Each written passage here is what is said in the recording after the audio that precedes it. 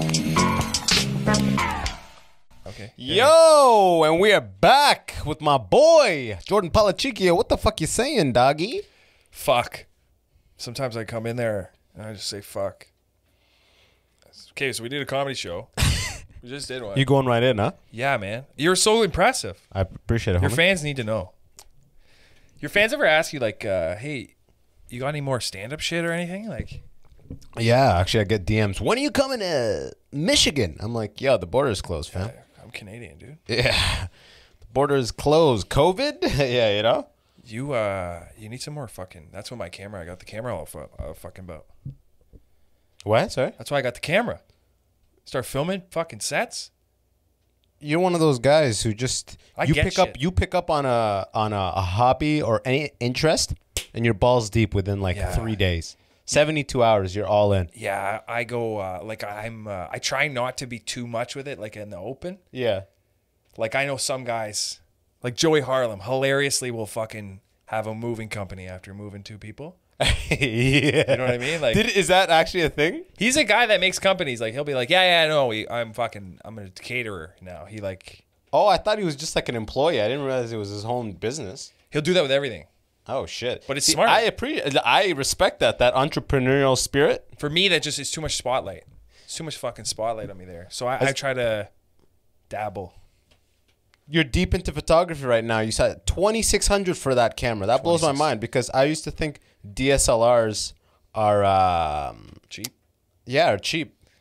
Yeah, I know. I used to think DSLRs are what's expensive, and that's one of those like small base cameras, right? Well, Might as well. That thing. Oh, you want to grab it? Okay, so yeah, grab it. Here, let's take a look. Yeah, so this is this thing's. We're just like talking about it. It's like 3 feet. Well, away from us. I just love tech, man. I can't help myself. Like when phones were a thing, when phones were coming out, like when phones were hot. Yeah, like in the beginning, when the next phone, you're like, the specs, you're excited for it. And back then, it was like those were major leaps. When the iPhone 3, 4, 5, Huge steps. You're right. God. Now it's just like how we're gonna upgrade this camera for the next year's release. That's really kind of what it is, isn't it?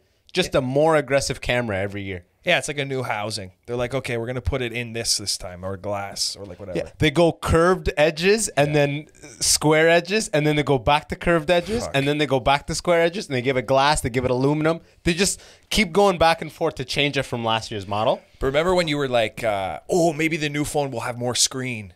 Oh yeah, we've already hit the limit of screen, and we're like sizing back down to the optimal point almost.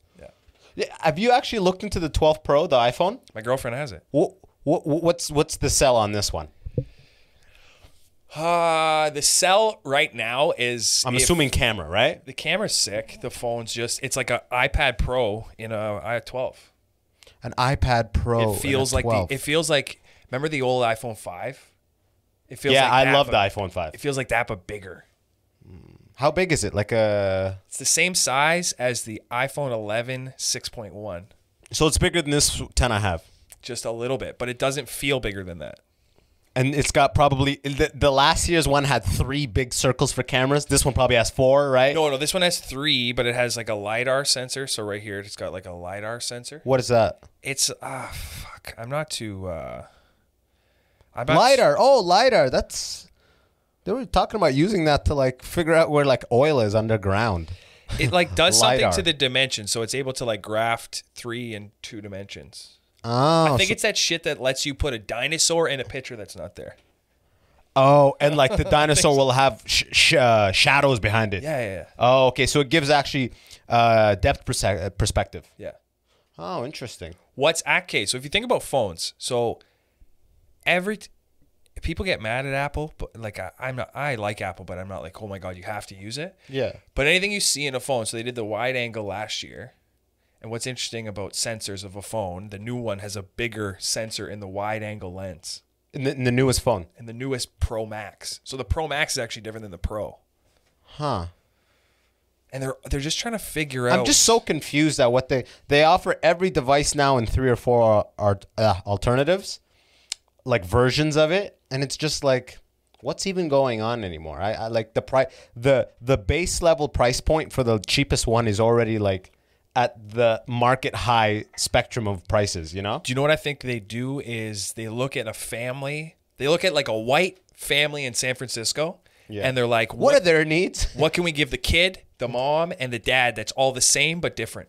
You're right. That's so fun. And that is the bar they're trying to the San Francisco tech family, which is not at all representative of North America. Or who uses it. It's like when you go to Aldo or you go to a fucking shoe store, Steve Madden has men and women's shoes. So when the wife and the husband get men and women's, it's like we have Steve Maddens, but they're different.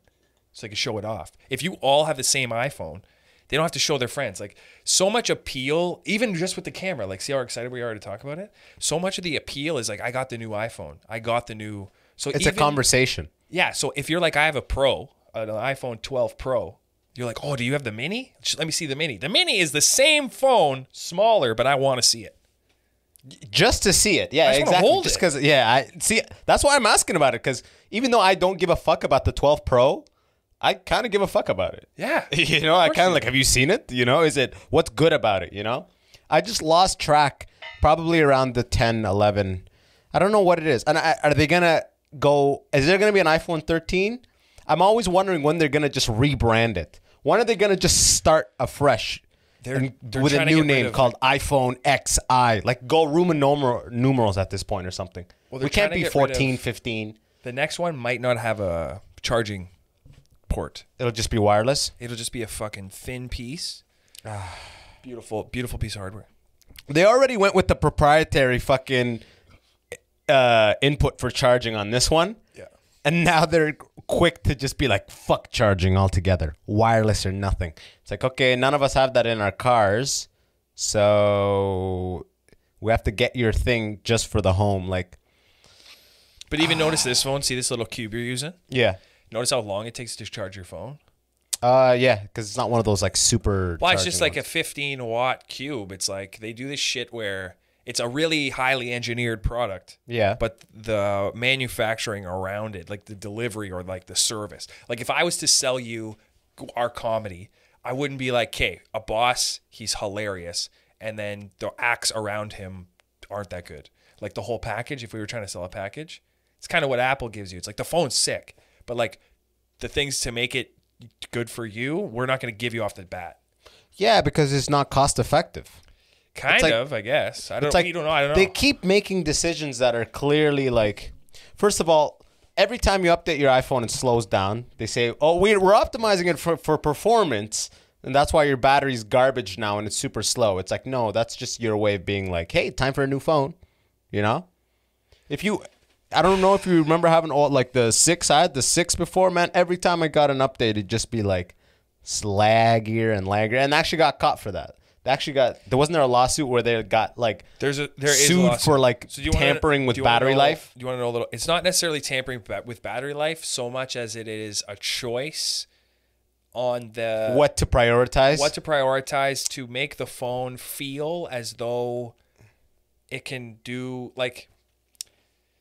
There's two sides to the coin. If you've used Android phones, if you used iPhones, like at some point it deteriorates in a way, but you're like the phone itself doesn't actually deteriorate. It's more of what the app is. So if a new phone comes out and it has like 8 gigs of RAM. So for example, is that what the 12 Pro has? 8 gigs? I don't think so because Apple fucks with the numbers to use less and get more out of it. Which is that's just good engineering. Yes and no. It's also a factor of like they're turning off certain things. It's like you can run really fast if I don't make you run for 2 kilometers. Gotcha. It's like I'm only measuring you from like the takeoff. It's like awesome. But they do the same thing with computers. But yeah, exactly. But it's like don't let me run really fast then. Pace me so I have a usable amount of battery life. Exactly. You got to make the call. A battery should not be dying within less than an hour, you know? And like especially once you change that OEM battery, it's never the same. You put one of those aftermarket batteries, they're good for a couple months and they're just fucking depleting right away. Look what you're using to fucking run this podcast. It's like a MacBook Air. It's like it doesn't run like it used to, but if I unplug this thing, it dies immediately. But the thing is, it needs to be plugged in. A computer PC equivalent probably wouldn't be able to do what it's doing if it had the same specs. Oh, it's crazy. Like my girlfriend, she has a MacBook Air. I see her exporting 4K videos, and what it's doing on that like on its limited hardware versus my desktop PC upstairs that I built for video editing. It's crazy the compiling speed on the MacBook Air. They do a lot and that's good engineering. That's like you're doing the comedy analogy. It's like taking an apple. A shitty comic would take 2 bites out of it as like a bit or a concept.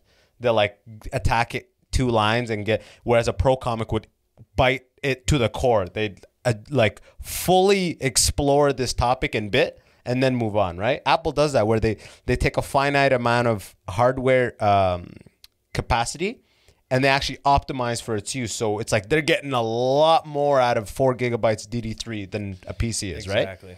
But it's double the price, right? So it's like it does come at a cost. And they also Apple has so much shit factored in. Like everything we buy from Apple, you know what's built into that price? I know. They're crazy ass Apple stores. You go to Apple stores, everything is built into that price. Their employees, their store. The store is 4 stories high, but it's only a 1 floor.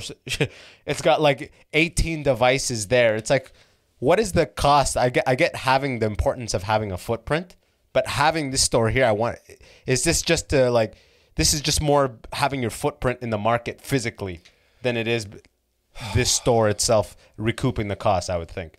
What's crazy What does this place cost? How is that translated value now that COVID has changed? Like if you think about office buildings. Oh, I heard they just spent $12 billion making a new campus.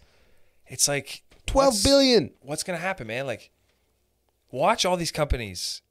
You know who are good people to have in your life? If you got a barber in your life or something, or like a dentist or somebody that talks to a lot of people, you'll hear like, yeah, my company, we were supposed to go back in January, but they said, no, we're giving up the lease on the property. So we're not going to have an office anymore. We're just going to work from home.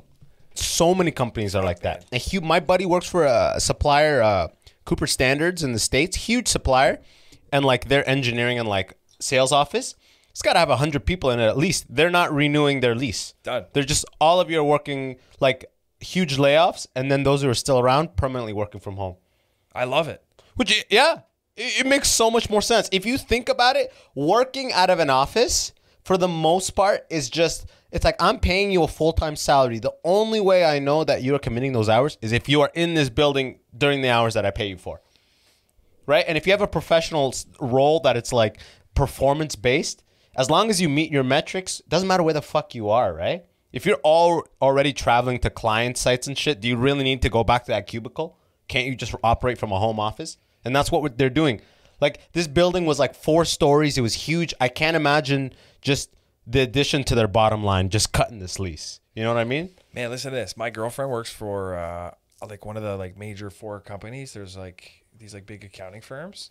Like major 4 for who? Oh, like Deloitte, There's like Deloitte, KPMG. Yeah, And, Morgan Stanley. They had a system at the office where you didn't have a desk or an office. Yeah. They just was like rotate. So Okay. every day you could just have like your shit that you have. It's like less stuff around, and you go to a desk. Might not have been the desk you had Deloitte's yesterday. the same thing. You rent it out, right? Yeah, basically, yeah, right. Yeah. So that's not conducive to like COVID.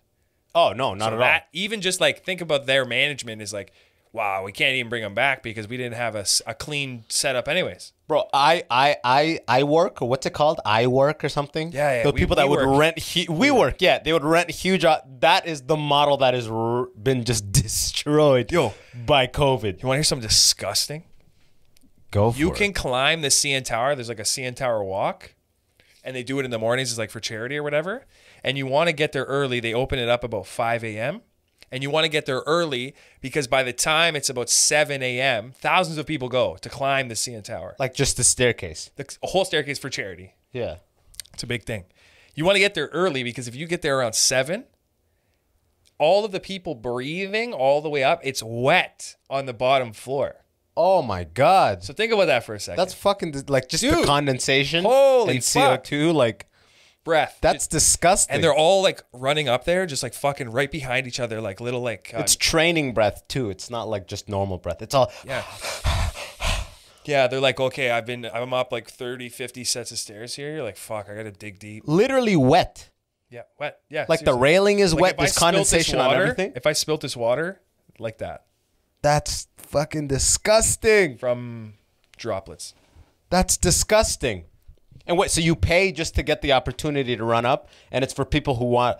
It's for those like pay to get sick. Super. Yeah, you pay to get sick. It's those super driven overachievers who wake up like Mark Wahlberg style. Wake up 4 a.m. I got to run somewhere. Let's run up there, pay money. Isn't it odd sometimes the correlation between super healthy shit and like hilarious consequences? You're like, why the fuck would like the Boston Marathon getting exploded? Jesus, right? Is that not the go-to example? Like, yeah, all those people that are like healthy and like they've been training and now they're just succumb to a random terrorist attack. It's like, what the fuck? Because think of how much like positivity around that lifestyle. They probably like they never entered a room where somebody wasn't like, yeah, my brother's a marathon runner. You know what I mean? Like when you're that type of guy, it's who you are. You don't fucking, you get New Balance because you're always like, I got to walk better and shit. Oh yeah, you have tendonitis, but you still run like crazy. You eat greens. You're always like, you've always got a tennis ball under for like, what's it called? That thing? I forget what it's called, but like the under the foot thing. And I'm speaking to this because I've even been this guy, but like everything is a fucking thing I got to tell you about. Like, oh, dude, I'm using this new lotion. You know when you fucking pull your hamstring and you want to run another 2K? You're like, no. You're like, Jesus, sit down, man.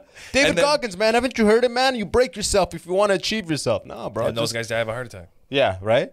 Actually, I came by some clickbaity things saying David Goggins, lied or something, and I didn't even click it, but it sounded like there was some sort of scam where maybe he embellished all that hyped up Rogan stories. Be hilarious if like he got hit by like a bus. I mean, God, like hopefully not, but I mean the guy's a runner.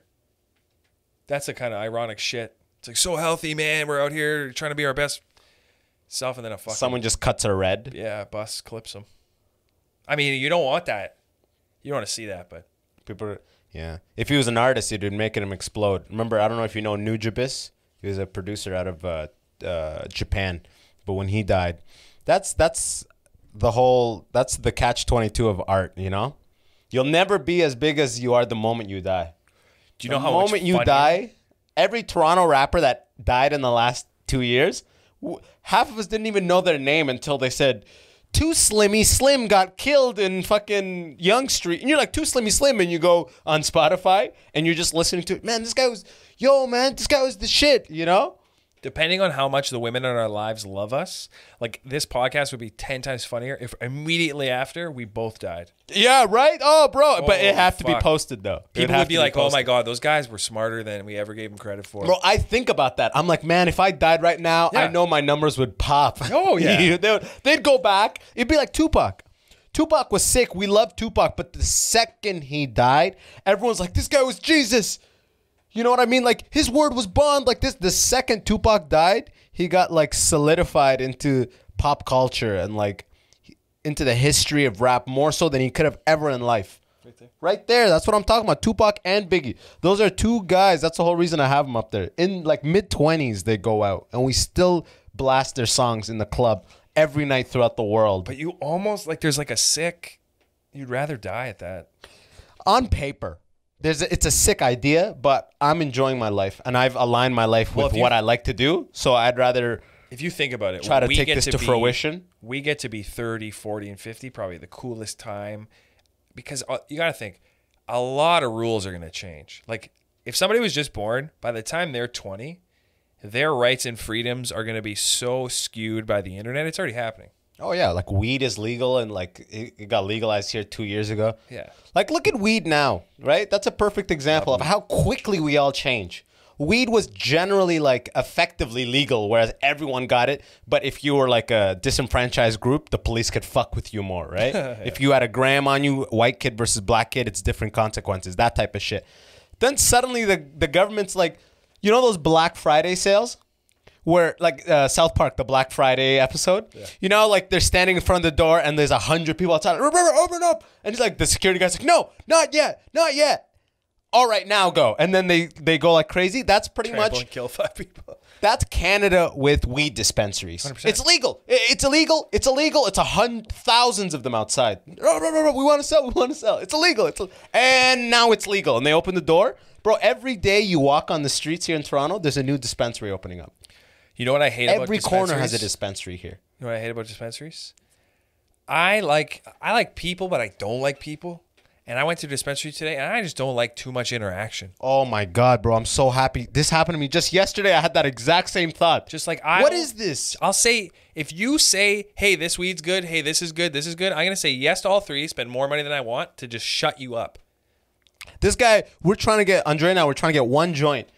Blue Dream, one of my favorite strains. Yeah, it is good. 3-pack. We don't want that. We're taking a week off starting today. We're like, we just want one. He goes, sorry, it only comes in 3-packs. But just get it and save the other 2 for later, you know? And he's just lingering. It's like, why are you lingering, bro? He wants to make the sale. He's literally just, no, he lingered and he walked away and he keeps going, he's got the fakest laugh. It's like, just wait. Imagine LCBO people are like, if you get at every LCBO people have a line of people. Imagine they're just like, you're going to have fun tonight. And then the next person comes, wow, I wish I was you. Nobody does that at LCBO. They don't, LCBO, they're in and out. I've never had somebody give me banter. So at DuPont and Huron, actually, where I used to live, there's a lady there. She's got a lot of personality. But that shit's dead because of phones. We're always on our phones. So for people like that, we don't want it. I just want to go in there and, here's what I want. 3 of this, 2 of this, 1 of this, get in and out. This lady today, this guy, so it was just her and this guy, and they just opened. I get in there. Is it LCBO? No, this is a weed store, gotcha. An LP. Good. Licensed producer. I know, Canada. So I get in there, and the one guy's like, yeah, she knows we're here. Like the guy holding the door to let everybody else know that it's open. And also, I hate when people fucking like take an onus. Like they got to let me know shit. Like if there's nobody at the door, I would just wait. You know what I mean? Because this guy was at the door. Are you the security guy? No, he was just a customer. Okay. And he looks at me and he goes, don't worry, man. They know we're here. I'm like, didn't fucking ask. Wasn't worried, dog. Yeah, it's 10. They're fucking open. Like, I get it. And so I get in there. And now with COVID, because you're wrapped up in how close people are sometimes. Like, I try not to think about it unless you happen to be of a certain age. And I'm like, why are you 68 and 2 feet away from me? Yeah, right. Especially when there's like space. Dan Brennan the other day. Yeah. Like, why are you doing this?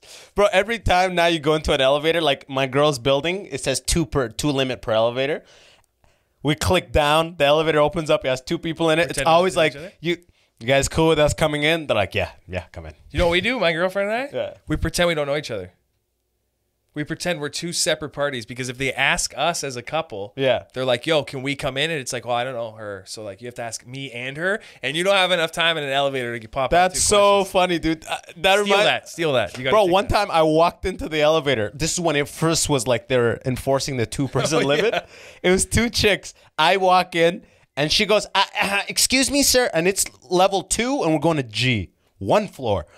I walk in. Excuse me, sir. It's 2 limit. As she says it's 2 limit, the door closes. And then I'm just like, so. And then it just goes 1 floor and I get out. You know what fucks? It's 2 limit. You know what fucks with me? When I get into an elevator and it smells like the cologne of whoever was in, or the perfume of whoever's in there, I'm like, how can I not get sick if I can smell this? You know what I'm saying? Like you're just... I didn't realize how much stuff just lingers. That's why at hospitals they go, please, fragrance free and all that stuff. And I used to wear cologne a lot. Now, for some reason, I've backed off of cologne because I realized as I gotten older that everyone kind of has a natural scent. Like if you remain clean, you kind of build this natural scent that is you. Yes. And it's like, okay, I don't need to mask it with this random Calvin Klein thing that I'll spray whatever. I used to have like 3 different kinds and be like, because my dad comes from the era where it's like you have cologne. Oh, yeah. You wear cologne when you leave. You know what I mean? It's a flex. It makes you presentable. It's a flex. But yeah, exactly. Like I'm doing fine financially. Look, I smell good. Right? You know what I mean? Good. Yeah, don't question my finances. Look how I smell. Right? We don't have that anymore. And now that I don't really spray anymore. Now it's like when someone walks, like when there's a couple behind me and I can. Yeah, it's brutal. If you're behind me and I can smell you, you haven't even passed me yet. It's like, yo, you sprayed too many times. See, but that's what I'm worried about is like that must happen with your own must. I just don't pick it up because but that's what I'm saying. You shower. But it's natural. You keep it within like reasonable levels. But you just have a natural waft. Do you know what I mean? But at one point, that waft mixes with actual BO that builds. Yeah, and then you shower and you get out 15 minutes after that shower. How you smell, that's kind of you. That's true. Right? 2 days after that, that's you and sweat and fucking this and fucking toe cheese. I don't know what the fuck, dandruff. Right? Those are all smells that are like, that's just like dirt and dead skin cells accumulating on you. I don't want to call that your actual waft. That's like dirt accumulating on you. And it's like when you rip it off and you get to that level 1 base cleanliness, that's your actual smell.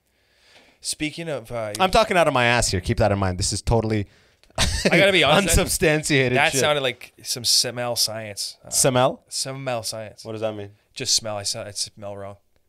Damn, that was a pun, huh? But smell science? Like, Yeah. I could believe what you're saying. I could do a TED Talk about that. But you brought up Asian people. I just want to let you... When did I bring up Asian people? When you're like walking behind an Asian couple or something? No. But a couple that you can smell. Oh, But I pictured an Asian couple. you know what? They're Indian, which is technically South Asian. Well, I'm almost always ever trapped behind just the Asian ethnicity. Oh, just because they're pace? Yeah. You're a quick walking guy. Quick. You need to live in New York, by the way. You got that New York pace. I think that's dead for me. You got that New York pace. Oh, yeah, that's a great thing. Let's talk about that. Actually, we come to that. Pre-COVID, the mecca for comedy is New York.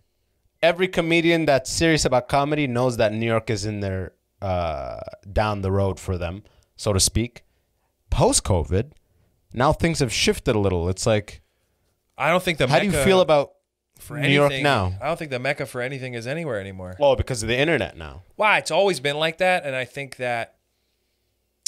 So, for like this, all COVID did was make stuff that we're already trying to do more of, have to make the people that are like on top of us, like boomers, do it now. Okay, can you reword that? I'm confused as fuck. So, like, your boss is like a fucking 50-year-old dude. Okay. You know, if you're working a job, it's not like me or you that are employing people. It's the people that are older that are not so comfortable on the phones, or like, oh, I'm just getting used to my iPhone, or I'm just getting used to video calling. Now with COVID, everybody's like, no, I have to be good on Zoom. You got to get up to speed. I have to know how to use this. So automatically, it's like, to go to New York, the whole entity of the comedy funnel is I need exposure. And where do you get exposure? Where there's most eyes on the planet, and that's New York City. Especially when you're at night and you're doing it as much as we did. Because if you think about it, we got funnier by virtue of practice. So it's like Kobe, Michael Jordan, LeBron James, they're still shooting. As long as you're shooting, it's good. Correct. But with COVID, though, right now, like in Toronto specifically, I'm getting up on stage once a week max right now. Yeah. Are shows back up in New York? I Are don't people know. doing nightly shows? Is Cellar running in New York? I'm not sure.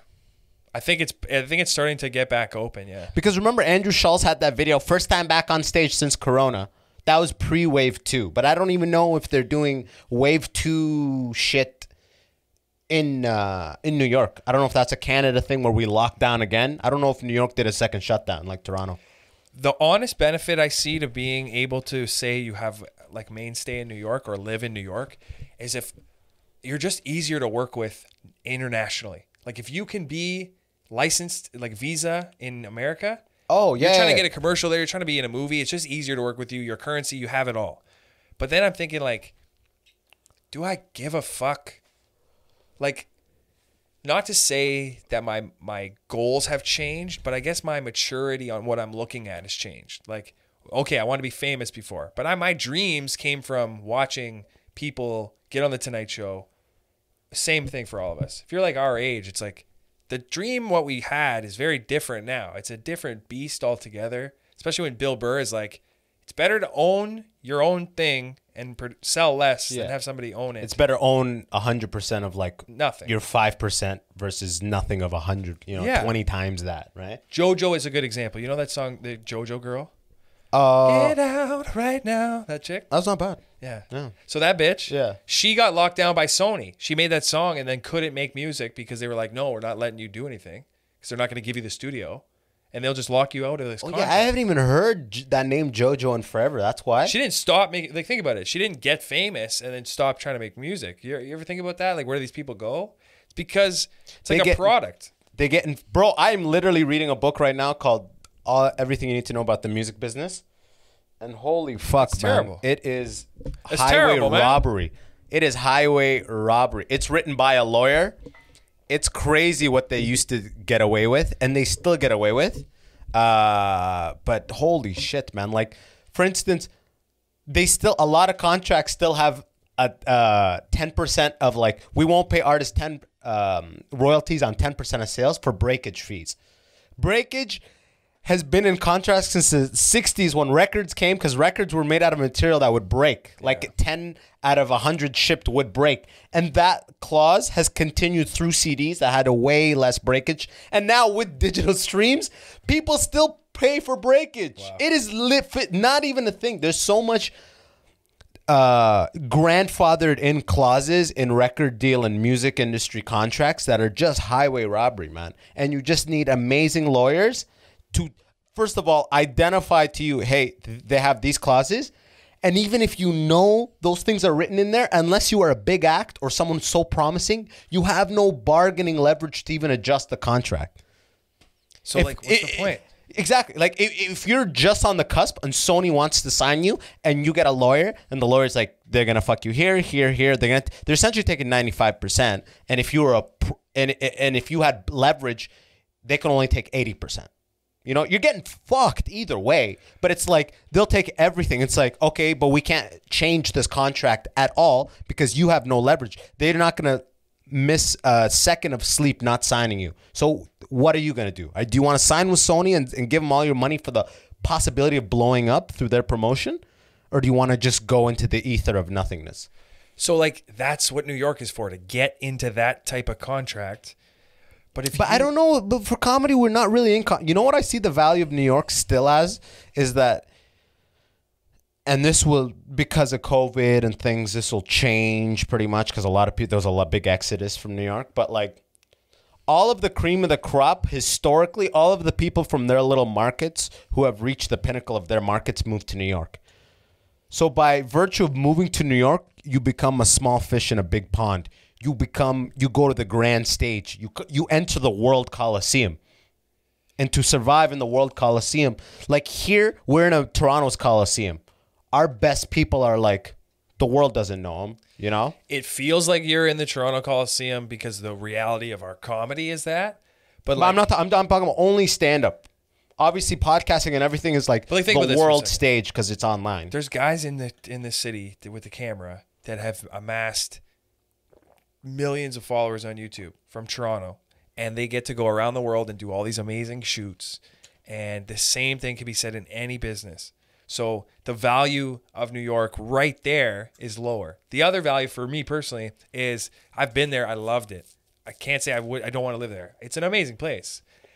But I'm getting older, and the things that I love and enjoy more about life are the things that are slowing down, because I'm realizing, like, if I speed myself up, I don't want to speed this up. We only get one chance, especially with this sickness and shit. And then you realize how dirty New York is.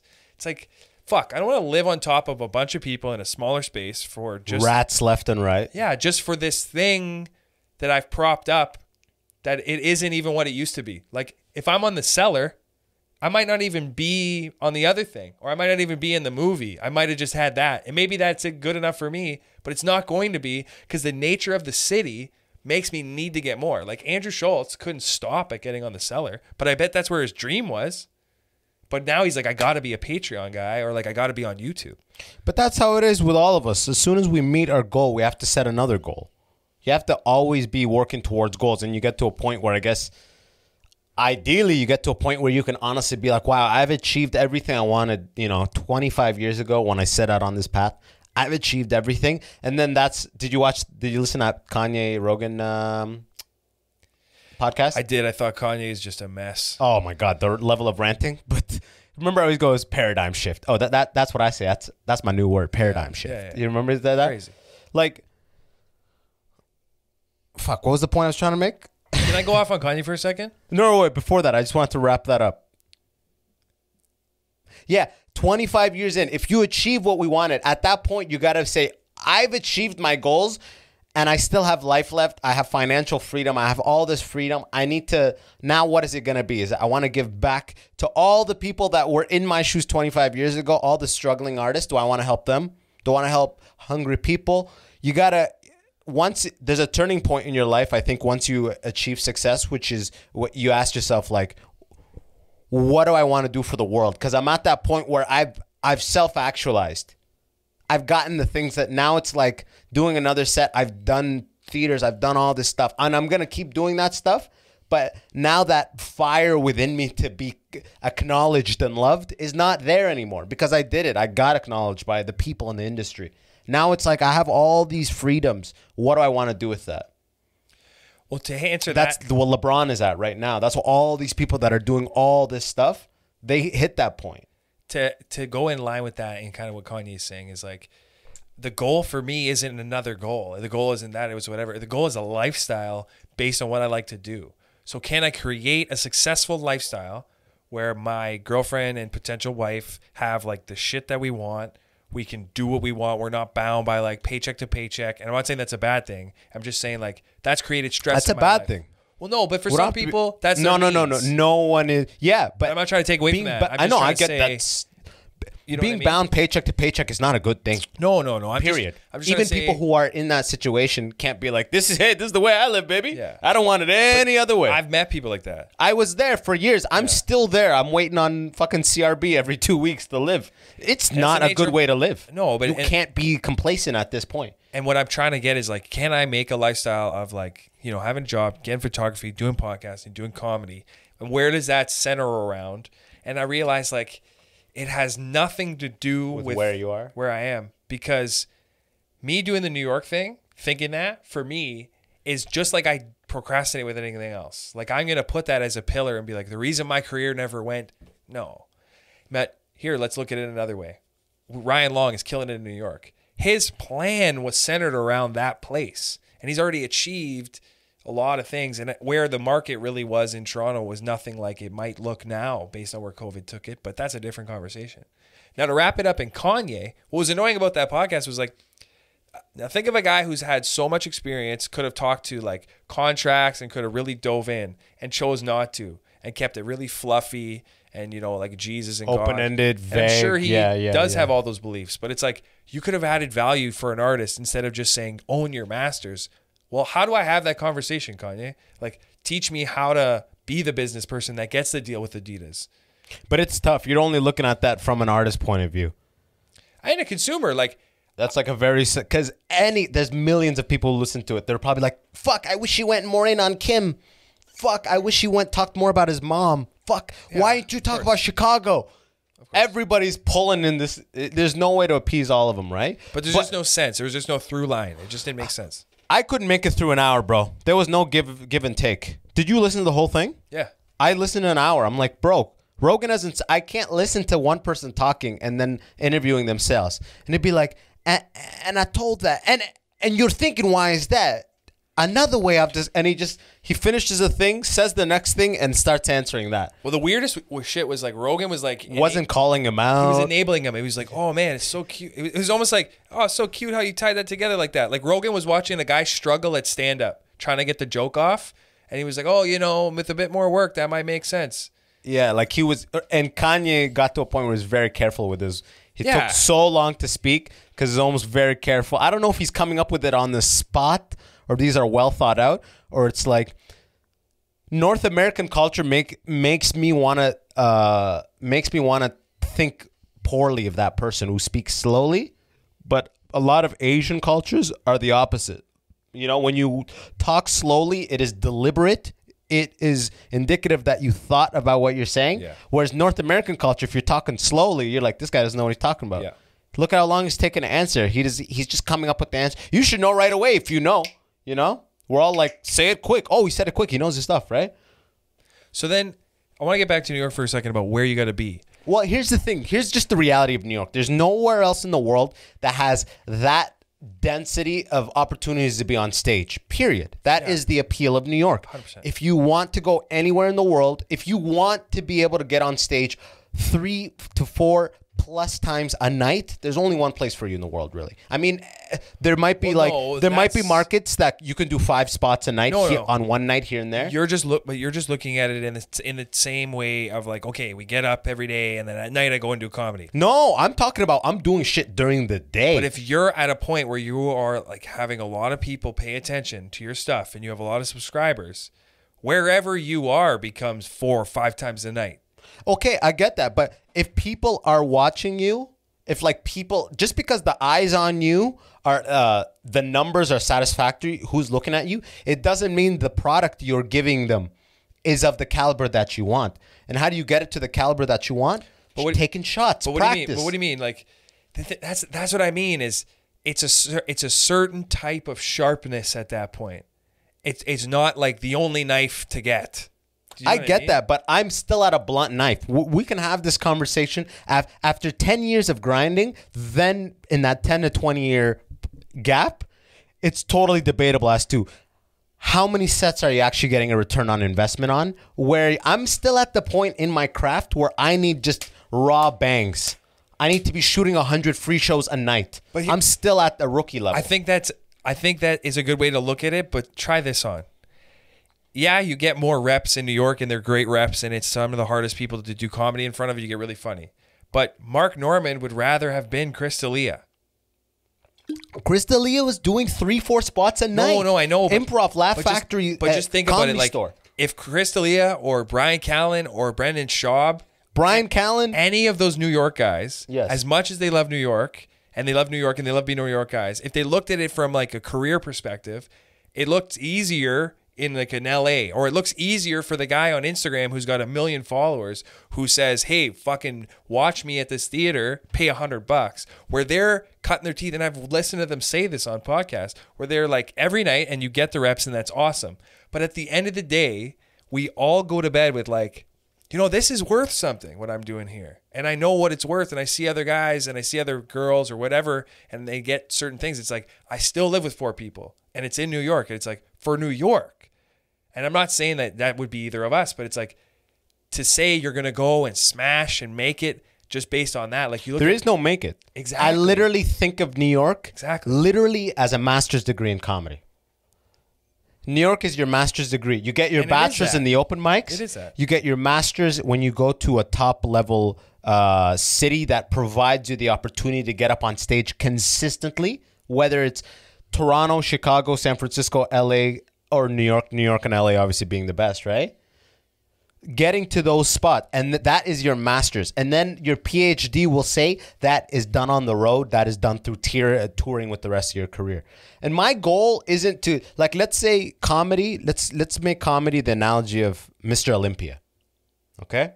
So you can say, yo, I think you're looking at it more of like, if you want to be a contender at Mr. Olympia, I'm looking at it in the sense of I want to be in the gym as much as possible to get there. But you're looking at it as in, yo, there are guys who got there without really being in the gym that much in other markets, right? And it's like my main drive in everything I do and everything I've started is to get really good at classical stand-up. So that's still the thing in my heart. It's like, and you can't tell me Michael Jordan would have got to where he is. All he needed was a basket and a ball. Like, that's it. You just got to look at it. But a basket and a ball once a week wouldn't have done it. But you're not going to get it. You're only getting it once a week because there's a pandemic. So the other side is that. But then once the pandemic is up, I get it 15 times a week, right? Wow, that's where we were back then. We did. Yes, but I'm saying if it levels out to exactly what it was pre-COVID, 15 sets a week, so to speak. 15 sets of 5. Let's get to that in a second. Okay. Where you're lining, look, you're talking about your goal in New York. I think those are separate because obviously, if you feel like being in New York is going to help you do, just the value of New York for a stand-up comedian still exists, is my argument. Of course, it does. But ubiquitously, it's like saying, "Well, that's just Harvard, man." Like tons of people get super smart from fucking. But Harvard is not a meritocracy. New York is a meritocracy. Harvard has legacy, has nepotism left and right. But that's a terrible. It appears to be a meritocracy, but. It's just like... There's politics in everything. Yes, I get that. Look at it like Kung Fu. And you were saying Mr. Olympia. These are all good examples of like a champion coming from a certain teaching, right? But there's still people that come from far and wide that are wildly amazing, and you are left with questions instead of knowing everything from this mecca of New York. Oh, I mean, case in point, look at Jim Carrey. Exactly. Never went through New York. So it's like, I think that New York, as like, especially with the pandemic, especially with what's going on with online, especially with everything, et cetera, you have to look at it if you're somebody that doesn't have a clear goal of like I want to be in New York, is like the value isn't as absolute. It's only for one thing. like for comedy. And like, But that's the unless you're leveraging like your skills in editing and all of that other stuff. everything that I'm working on and I've built here moves with me wherever I go. So being in the location is more of a benefit for stand-up specifically. My days are my days to do whatever I want. This whole effort, I take it with me to Seattle, to wherever I end up, fucking Sudbury, you know, anywhere I go, I can do this. Obviously, who you have access to as far as guests, that shoots through the roof in New York. Like I'm saying, now you're in the big time. Now you're in the major Coliseum. You're around people who want it the most. You're around people who want it the most, man. Excuse me. Surround yourself with more successful people if you want to be like hungry. Of course. That's just a known strategy. You can find it anywhere. But that's what I'm saying. It's like the United States. It's like you could find geniuses everywhere, but ambitious geniuses, more times than not, try to get into the United States and work for companies in the United States.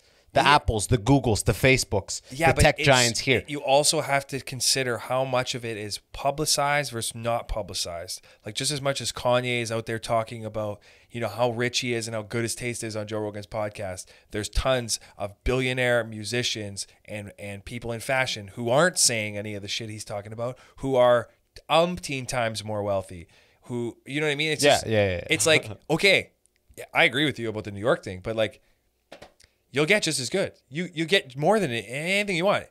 I think that any opportunity is always leveraged by what means are the easiest. Like I've read so many of the stand-up books, and everything always is like they always worked in an area that was the best for them. Like, you know, for Kevin Hart, New York was a stone's throw away from Philly, so you could drive there. For Bill Burr and a lot of these guys, it was like Boston, right? Yeah. Like they only went to New York because the people in Boston were helping them to get there. It wasn't like we have to go. Fucking Bill Hicks was doing it in Texas. Now, obviously, it's rounded back and Joe Rogan's going to have the thing there. But it's like, wherever it is, especially now, it's like, yeah, you're right. You will get masterfully good at stand-up.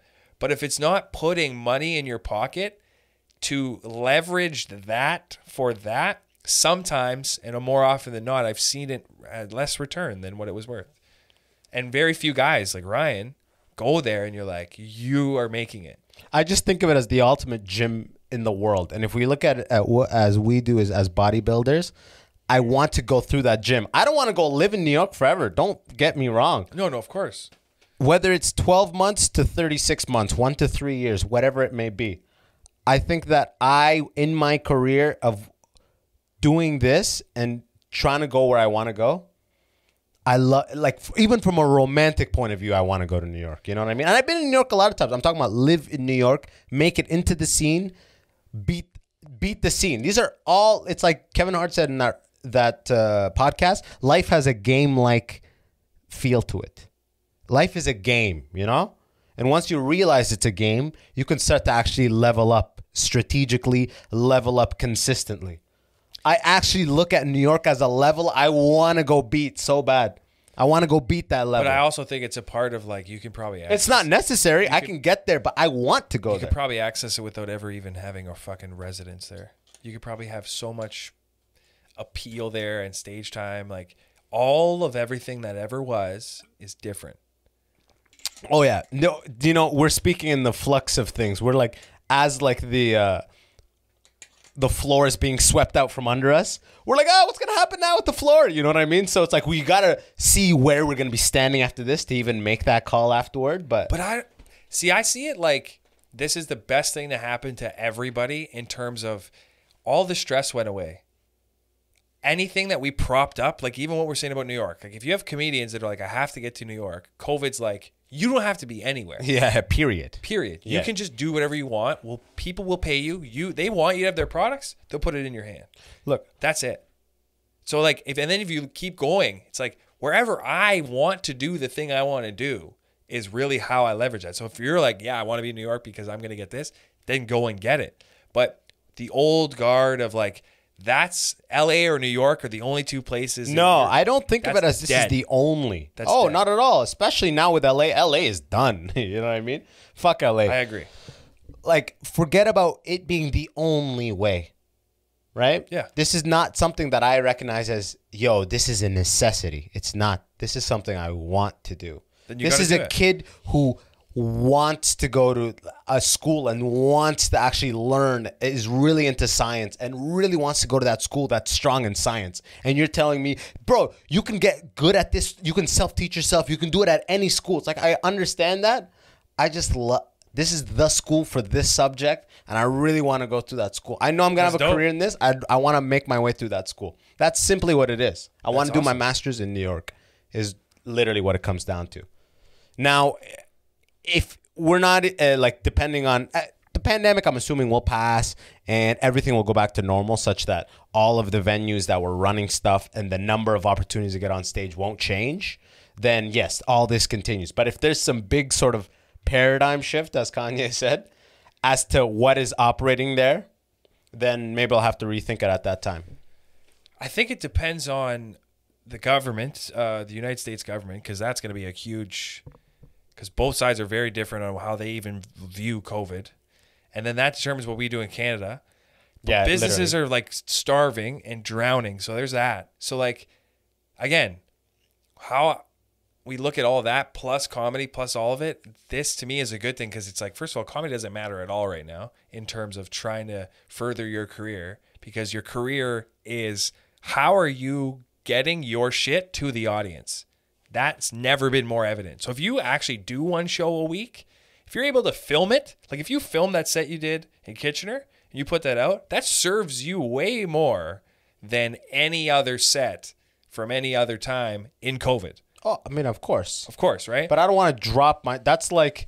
That burns what I would... The next week's shit for anybody that would want to you come only out. say that if nothing good happens. But what if somebody messages you and like, damn, boss, that's dope. Like, can you...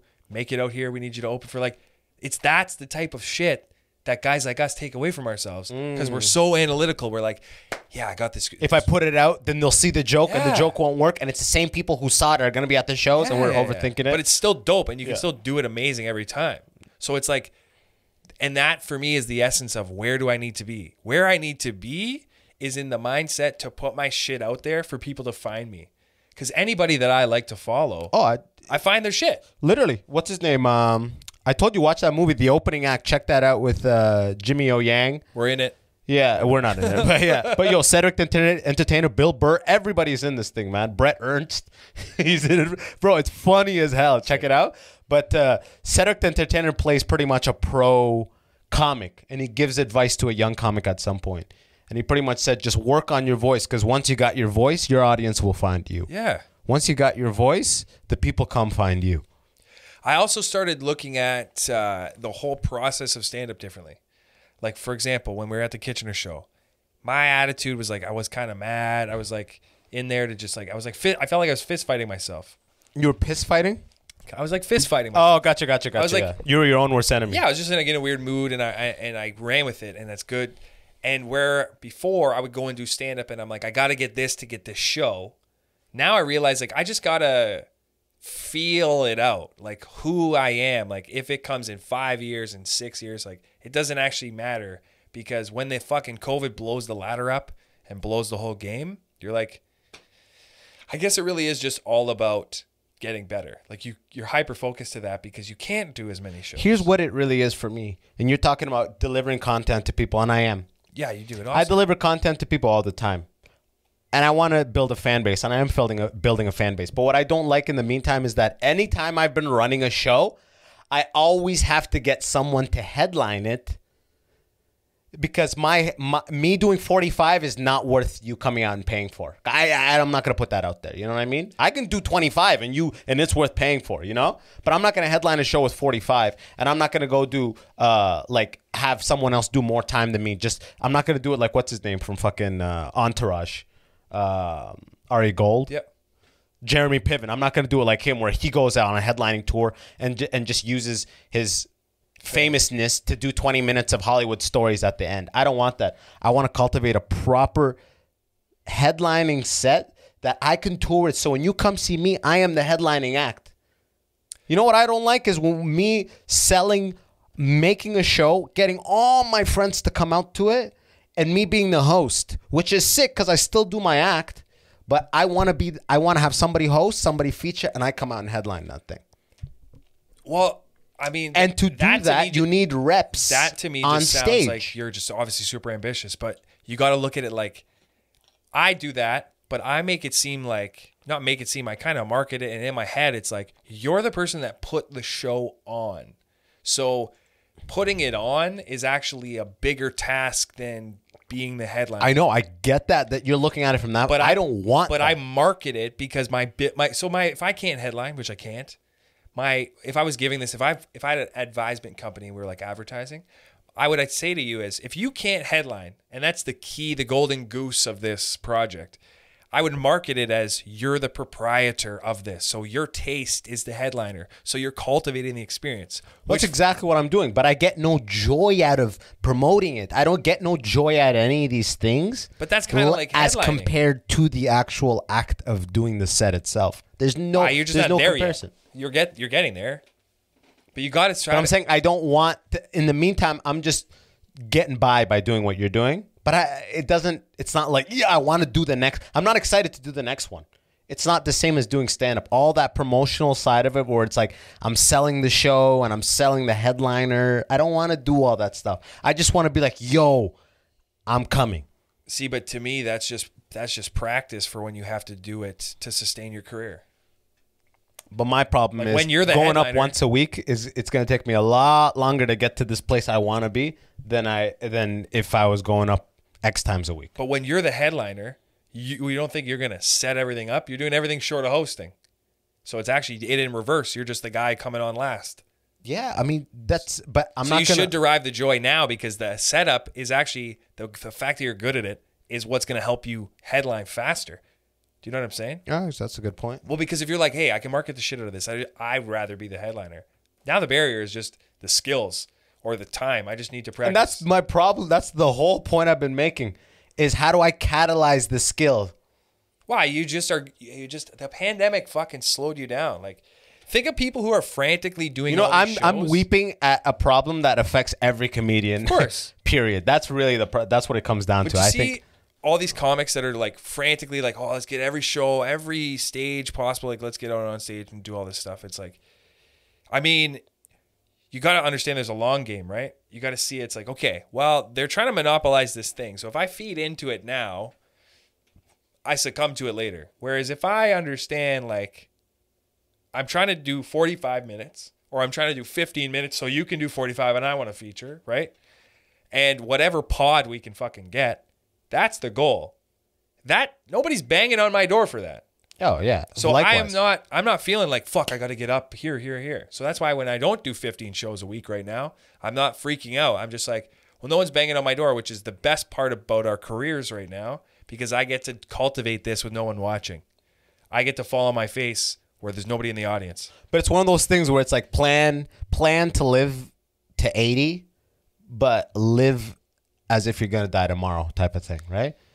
So that's what the knocking on the door for the set is. What more than making a funny fucking TikTok or or even the podcast or anything, I want to do a set. But I want to get in front of people and do a set.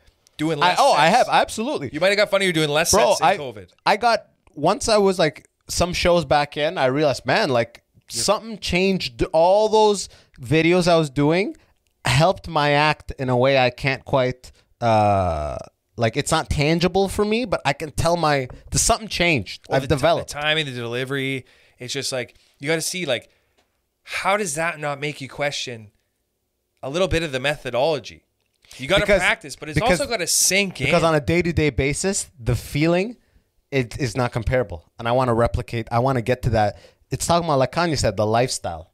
I want a lifestyle of getting the ability to get up on stage. Not every night, because now with COVID, I realize that every night mentality is not necessary. That will burn you out in the long run. And that's what I'm trying to tell you. But 5 nights a week. That's what I'm trying 5 nights a week. Sunday, take Monday, Tuesday off, or whatever you end up doing. But Wednesday through to Sunday, Thursday, Friday, Saturday, do as many shows as possible. That's the prime time. But I like to think about it like when you make a nice steak or chicken or anything, you got to let it rest because it allows the heat to go back, the juices to stay in it. The spices to sink in. When we all got that time off of COVID, because I live with comedians and their friends are like, man, there's no rest or whatever. It's like, no, it's just all that practice sunk in. It's like when you took a rest off the gym, the next week you're like, fuck, I'm strong. It's not because you were lifting every day. It's because your body, the problem is. It was addicted to lifting. We're just we got addicted to lifting. We're emotionally absent and we need it. We have an emotional void as comedians and we plug it in with the laughs. But like legit though, the problem is not, and it might not even be a problem, but the problem By is the way, has there been a podcast that has more stand-up analogies than this one, by the way? We're just going from stand-up analogy to the next. But it's for life too. Like anybody pursuing something, they're emotionally in their way. Like if we think about it, there's people with less stand-up ability than you or I or many people making more money in comedy than we could ever at their age. So if you think about that, it's like, where am I messing this up? I have that thought all the time. If I have the skills, how am I not? What am I doing wrong here? And it's the mindset. It's like, well, I have to have this to do this, or this is this. It's like we all are not there. It's a simple formula. It's give people everything always. That's how companies like, why else would they come out with a new thing every day? Why are there sales all the time? So we can just get, your TV's old. It's like, I just got it. You're like, no, new, now. You have to. It's like, same thing for comedy. And the problem is the artist is like, no, I've been sculpting this for 10 years. It's like, I want to buy 10. I don't want one. You only want one at a different social stage. Like when you're a millionaire, I want the guy who's in a mountain, fucking beard, one sculpture. But like most people are going to Walmart. Correct. Most people are going to fucking Amazon. So it's like we're appealing comedy to for most the masses. People. That's why when you look at a Bankus, a Ryan Long, their content, what it is, it's like it's looking at what people are doing and talking about and then giving it back to them with your flavor. Same thing what your jokes are. It's like, hey, I had this experience with a casting director where they picked me because of my skin or they picked because of this. Yeah, I know you know that's real because you're on the other end at home sitting on the couch and I'm going to tell you how it feels. You know what I mean? So like that's what comedy is. So then I think about, well, fuck, what was I ever worried about? I was just worried because you felt more of a race. When you were in comedy before COVID. It really did. Yeah. I almost felt like if I didn't show up, people would be talking shit. Yeah. You know what I mean? Or like, you get before COVID where you get, where have you been out of town? No. I just haven't seen you around. You can't even go visit those comments. You can't even go visit your parents in T-Suck. You go visit your parents for a weekend. They're like, oh, you move? Dude, did you move? Yeah, like, right. No, I just decided to have a life. And there's like that stacking of attitudes on top of each other fucks you up. When you don't see the same 5 people at Rusty Nail and this fucking bullshit, you're realizing they're contributing to my anxiety. I know that dumb lady who's always there on Tuesday. It's like, I don't need her approval. Tricks. Great comedian Tricks. Check him out. I talked to high him. level. Very fucking high. Yo, he told me, bro, I did a set with him and this was amazing. It was very validating. He told me, he was like, yo, doggy, you're nice. I was like, what? He's like, yo, keep it up. Keep at it. You're nice. I was like, oh, shit. He said to me very early on, and sometimes you get advice that you can't use anything with. It's like Michael Jordan be like, yeah, when you fucking fade away, and you're like, I can't even fade yet. Yeah. So he would be like, stay away from rooms where it's just all comics. Now, when you're just starting out, how the fuck you can't? Just every open mic. But then you realize what he meant. It's like, yeah, actually going there, the jewel is how I feel. The jewel isn't, this fucking one idea. You're funny all the time. You're only a comedian because you were drawn to it because you're like, motherfuckers are always laughing when I'm around. And I like that. It makes me feel great. And I can tap into it and I realize I got these funny thoughts. It's not like, because the shit about laundry I got is hot. Yeah, it's not this bit. No, you're like, it's me. So then I go to Rusty Nail or wherever the fuck you were going, and you're like, I hate the fucking guy who runs the show. He makes me feel like I'm not as good as I am. And then other people see me in that weakened state, and then I'm not as good because they run other shows, and I need to perform better. So then you see a guy who only comes out once a week, and he does really well. And then you feel even worse because you're out every night. And you're like, why does no one give me the respect when I'm out every night? But it doesn't add up because all they want to see is good work. So that's why I said stay away from... Yeah. Yeah. Because you really... You get into your own head. It becomes more of like a pecking order. It becomes more of like crabs in a bucket. Yes. An open mic was like... Especially the worst is when it's like there's 3 people in the audience and all the comic is doing is paying attention to what the comics are laughing at, and you're just doing a set for the comics in the back. Yeah. You're making jokes specifically about the scene and shit. The audience doesn't know what the fuck is going on, but you're like, there's more comics, so fuck these people. Like, they know what I'm talking about. And it's like, what are you doing? You're stabbing yourself in the foot. We just have too much respect for like our families, which carries over into too much respect for others. So think about this. You have an open mic, and the best way to get bumped would to be seen on like a weekend at Yuck Yucks by the people that are doing the show, right? Because if they're like, oh, fuck, a boss did a weekend, he could probably do the first spot at this open mic. Why should he wait 30 comics to do that? Yeah, bumped is when you just show up to an open mic essentially Instead and of get waiting up 4 right away hours. because there's usually a long list. But the higher level people, they just stick around for a couple of sets and they bounce. get their set and they dip. So if you think about this like a business, if I get up faster, if I'm seen at Yuck Yucks, then you go, how do I get up there at Yuck Yucks? You just got to ask a couple people, and eventually you get there. So what's less or more work? Going there, bombing. You've seen tons of comedians not get better after years, right? So what's less work? Work on the people at Yuck Yucks, get me on the weekend, then bump me around town.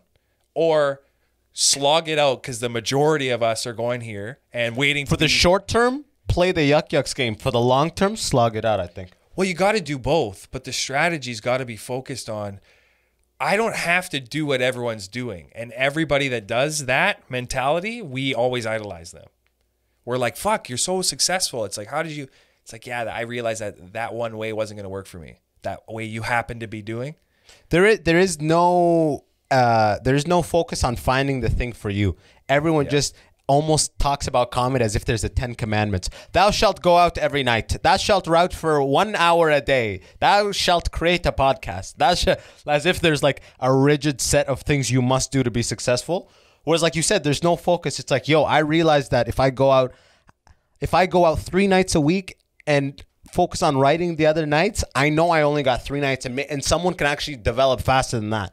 But for me, with an addictive personality, loving the stand-up, I want to get it every day. You know what I mean? That's why I took the break off weed and hookah and shit like that. Because if I like it, I do it every day. I have an addictive personality.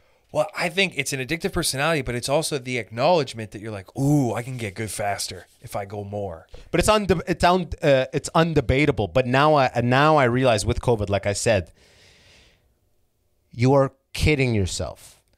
You are wasting away your life. You can still have a life, and it will only feed your comedy, and it will only advise your comedy to a higher level if you take those nights to not go out. Yeah. And take those nights to spend time with your girl, your friends, go home, do something that is not comedy related. It's like you said, you're resting for next week. Whereas I was like, even if I was like, okay, tonight I'm not going out, by the time 6 o'clock came out, I'd be like, oh, okay, what am I thinking? You know what I mean? What am I thinking? I think all of us at our level, the guys that were like trying to basically see like, hey, do I write every day and try to go up with a new thing? Like, what do I do here?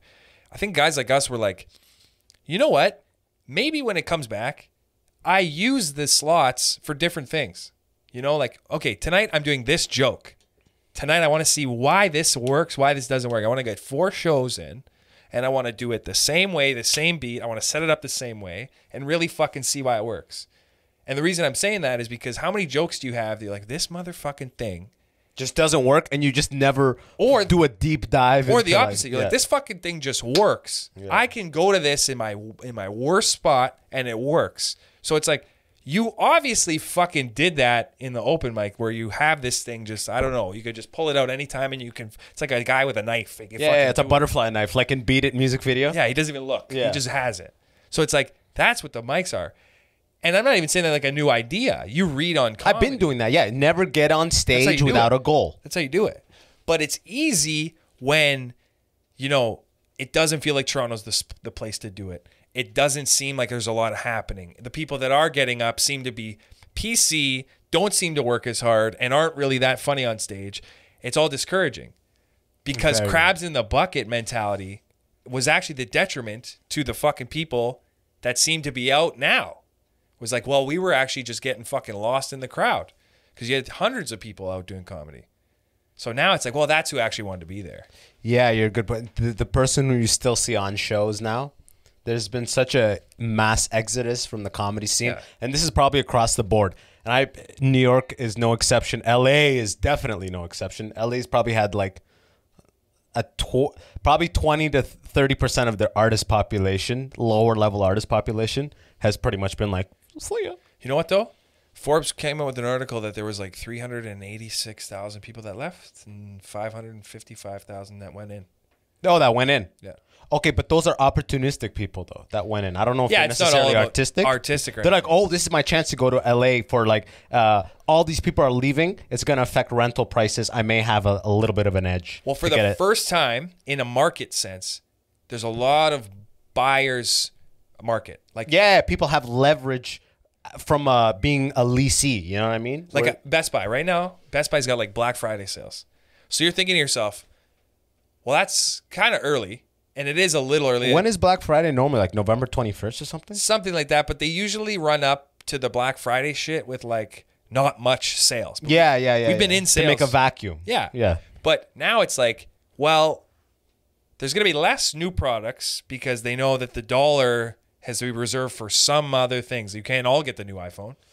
So we got to get rid of this shit because they're doing a purge. You're not going to come back to buy the new thing that's half as new as it would have been pre-COVID. Yeah. You know what I mean? Like the iPhone 12 is really just a half step up. I'm not saying the other iPhones aren't.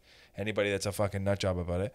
But it's just a half step up. But now that every product's a half step up, like why is KitchenAid going to make a 2 times better stand mixer when your income didn't change because the company can't pay you anymore this year? Yeah. So it's like that whole thing is just shot. So now they're like, hey, please buy. Please buy. Oh, so that's why they have sales right up until the point of the big sale. Everyone's getting everything. It's like car lots. They're moving their 2019s and 2020s. Like, because at one point, car lots, the cars get to a point where if they stay long enough, they begin costing the money. There's a depreciation. There's a lot fee every day that's pretty much taken against the value of the car. Like, it's going into your bottom line. So they essentially have to start having crazy spiffs and incentives to move. It's got 0% APR. We'll fucking give you $2,500 off. Anything. Just make room for our 2021s. We got no room for this. You know, we have a finite amount of space here. It's happening in everything. A friend of mine just bought a condo. She was talking about how you're trying to get it in a good interest rate, right? Get stuff lower. Hopefully the market swings up. You start to think about it. Like if I buy a condo for $500,000 and I try to put say 25% or whatever, it's a little over 125 grand.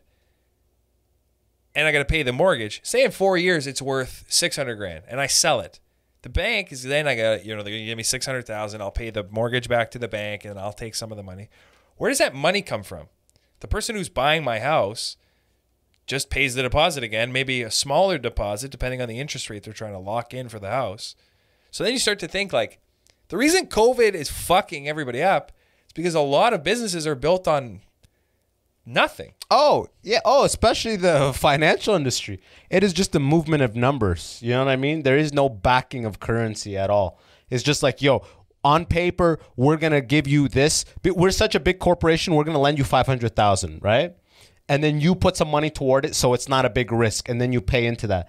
And then they come and pay through a mortgage of their own.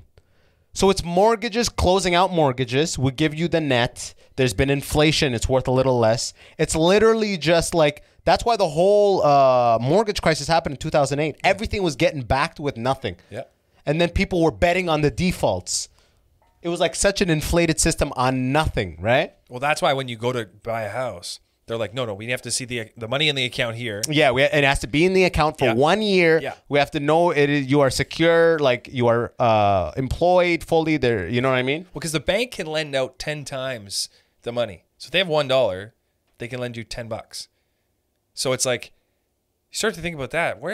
Banks shouldn't have fucking assets. How does a bank have assets? It's meant to help me keep my money.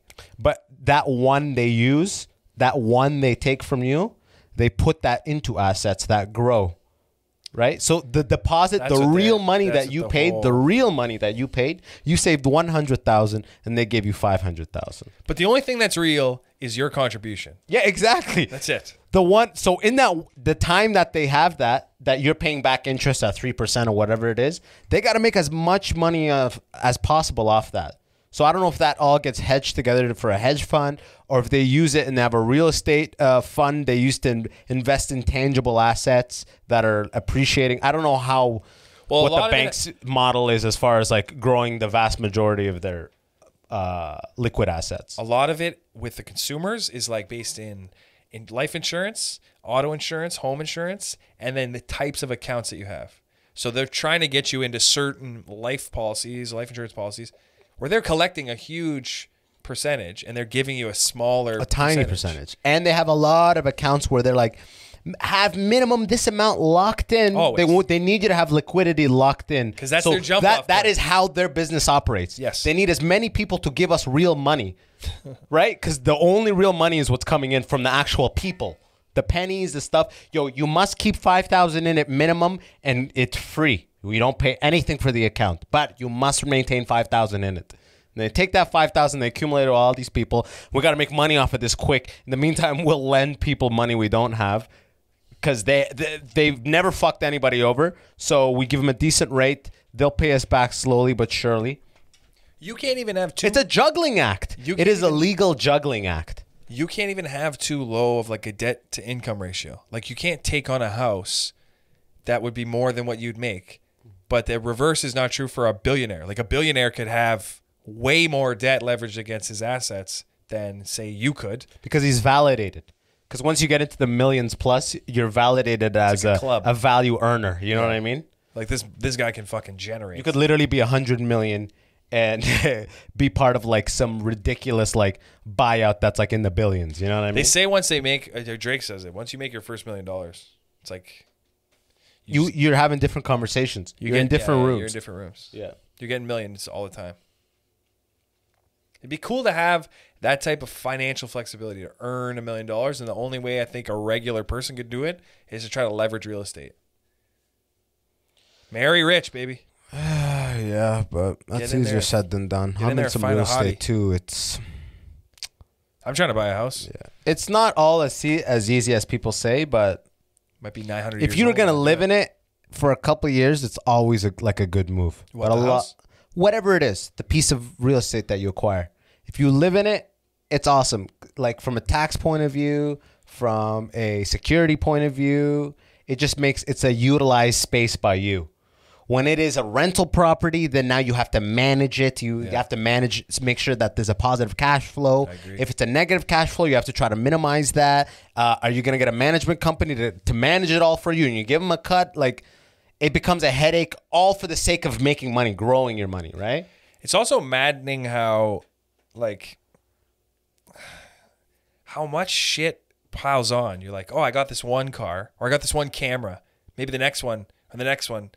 You forget how programmed you are, and then you just look back. You're like, I don't actually need anything. Like, I just need a couple things. I need a couple mics, this fucking box or whatever camera, and you're like, that's kind of it. That's it. Where people get in trouble is like, I was selling windows and doors. You go into these crazy houses, and you're like, there's only 2 of you. You guys don't even have kids, and there's like 4 floors here. Yeah. It's insane. I never get that. And it's like mansions. Yeah, man. It's cool. Like where it's just wings. There's wings to the house. Yes. And there's like he's got a nanny for the left wing and a nanny for the right wing. It's cool. Like, you're like, this is cool. But at the end of the fucking day, you're in a room doing whatever the thing you like is. So whether you have 10 of those or fucking 2. You can only utilize one at a time. Yeah. So it's like, what the fuck? But that's again, they'll be like, let's get a home that reflects our status in society relative to our affluence level. Something that's a good buy, so we can make a profit when we sell it. And we can bear to get something more expensive. Like, you know what I mean? Like, we can get a $1.5 million place that's projected to be $1.8 million in 3 years. Or we can get a $500,000 spot that's projected to be $600,000 in 3 years. And it's totally with houses. Why not get the 1.5? We can afford it. It's at the level of our friends. We'd rather be in that one. That's like the poison mindset, right? Is to upgrade your lifestyle proportionate to what you make. And that is the trap. You keep, as you get the raids, you upgrade. The key is literally to just live below your means. Yes. And then it's just gravy after that. And you don't even have to save it all that. Pay for experiences. Rather than having that left wing, go to Portugal for a week and Spain for a week and Bulgaria for a week. You know, pay for travel's the only like way to spend your money where there's never regrets. You would not believe how cultural, like when I sell them windows and doors. Yeah. So our GTA has got a lot of different cultures. You go up to like an Asian, a Korean, like Korean house. I think it's more like Japanese people do this or more Chinese people do this. Both of them separately do it. The house is big. The car is nice. There's fucking nothing in the house. It's all like exterior. It's the show. It's all about looking like, yeah, we fucking ball. But you're like, you guys don't. There's nothing in your house. It's a table. There's no beds in the rooms. And there's a bunch of empty rooms. Yeah. Straight up. You're talking about big houses. Yeah, and then you go to like an East Indian guy's house. Yeah. His house is smaller. Yeah. There's a lot of people living in it. Yeah. And there's fucking rugs everywhere. Yes. And there's like food everywhere. And then you go to like a black dude's house and there's like one room that's sick as shit. He's like, this is the room where most of the shit happens. And then every other house in the room is like, yeah, I don't really use this shit. And then you go to a white lady's house and her house is like as nice as it is on the outside. As it is on the inside. As it is on the inside, or complete trash. Like it's one or the other. So either you have money and you figured it out, or you don't and you're fucked. And everybody does this. So like, it's so funny. So you were constantly judging people from the exterior, being like, what am I going to see on the inside? Well, that's your job. You go like, okay, if you have an Audi and a Beamer and I'm going to sell you windows, there's a likelihood that I'm going to make a bit more money on you than say somebody who's like got 3 wheels on a Hyundai fucking Sonata. Yeah. Okay. So it's like, I'm trying to evaluate you based on that. And the curveball is most of the time, it doesn't really add up. Yeah, exactly. That Audi and BMW are on leases. Yeah. You know what I mean? And you're already over on the mileage. You know what I mean? You're already eating into you can afford less windows, whereas those guys, they position themselves financially a lot better. They're living slightly below their means. They kept that car because it's still running. Why get a new one? It's still running. And you even realize as a salesperson how the perception fucks with you. Because I was dealing with a guy who's like trying to haggle me on the price of a patio door. And like, dog, you got a Lambo. We're literally sitting in like a $2 million house. And he's like, well, we don't have that much money. He literally said that. I was like, how can you say that about when we're sitting in this house? And I said that to him. And you realize like, you can't judge. It isn't what it is. Yeah. It's like if you bought a house, but it takes you fucking 90 hours a week just to have the lights be barely on. But when I drive by, I'm like, man, a boss is doing killing good. it. They're killing it. You're like, well, what the fuck is worth it? Image is a crazy motivator, man. Like I've said it a million times on this podcast. I had my old BMW. I was paying so much for it a month.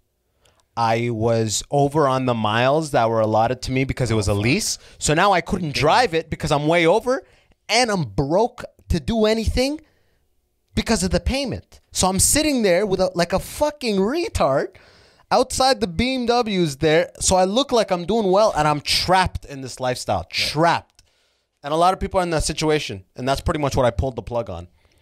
That's how I felt about COVID when we were doing our shit. It's like, I have goals and I do think that this is going to help me. But I also feel trapped in a lot of it. Like I'm always here and I'm always seeing this result in very small changes. Whereas outside of COVID, I've changed my life vastly more in these last 8 months. Same here. Like you've probably doubled productivity, everything. Just you have to. COVID was the time where things stop, and you have to be honest with yourself, and you have to ask yourself the real questions. I think. Yeah. You know, it's like, oh, okay, so I cannot do stand up.